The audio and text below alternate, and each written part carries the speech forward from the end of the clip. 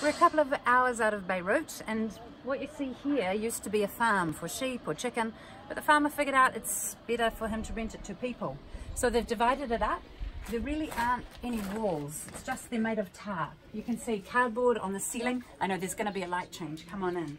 This wonderful family have said, come into our home, you can tell our story. Marhaba. Marhaba. Marhaba. Can you see the cardboard and the tarp? So there's not much insulation, but in winter in this area it gets very cold. The wonderful news is they have a stove just put in.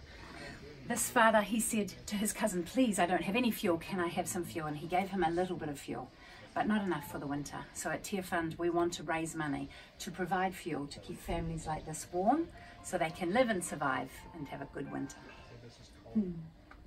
Shukran.